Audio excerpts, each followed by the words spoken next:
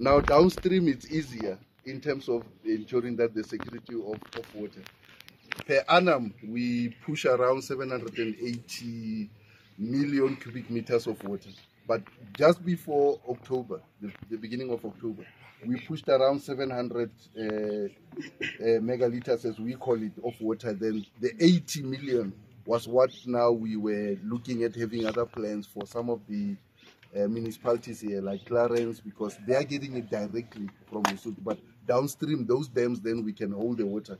The Deputy Minister earlier was talking about the size downstream, especially in terms of the Val Dam, where rainwater abstracts the water, being at 33%.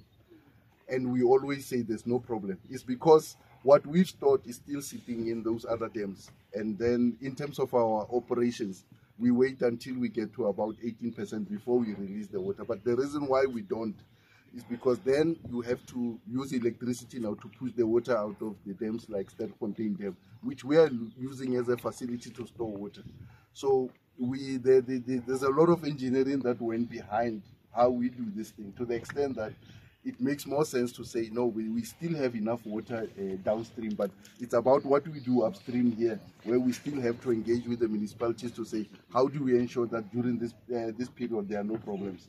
So in short, that's what the brief that I wanted to give. So we will actually see what's in here, but ultimately we'll also have to go to the third audit, because that now would represent what happens on the South African side until you get actually even closer to it. So if you get in it, you can actually even go to the other side, but we'll try and maintain our peace as well and not going to another country. I've heard what the Deputy Minister has said, but we have to be quite responsible for that. So we will allow you to actually have a feel. But it's very dark in there and there are pressures. So please follow the people that have been directed to tell you how and what to do once you are in there. Thank you very much.